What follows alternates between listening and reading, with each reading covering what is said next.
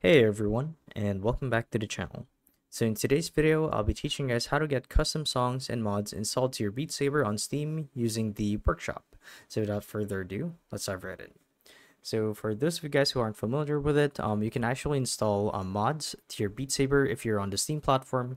Now, if you're in the natively supported Beat Saber version on the Quest 2, then there's actually a different tutorial for that, but in this case, we're going to do Steam, and the idea is you would want to go to the store page for Beat Saber. So I'm going to click on store right here. I'm going to type Beat Saber, like so. So it's this one right here. And the idea is to actually install mods to this game, you'd want to go to the community hub, like so. And it should take you to this page right here.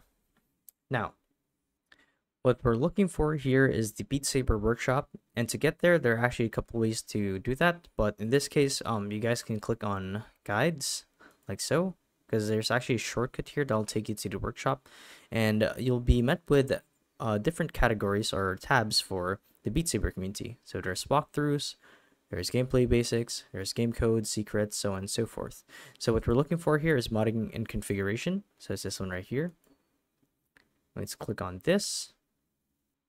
And you guys would want to select this post right here, Beat Saber Modding Guide Working in 2023 by Jaffa Cakes. And it should take you to a full written guide on how to install or enable mods for Beat Saber. So in accordance with the workshop, as well as the Beat Saber game itself, you would need to download this program called Mod Assistant.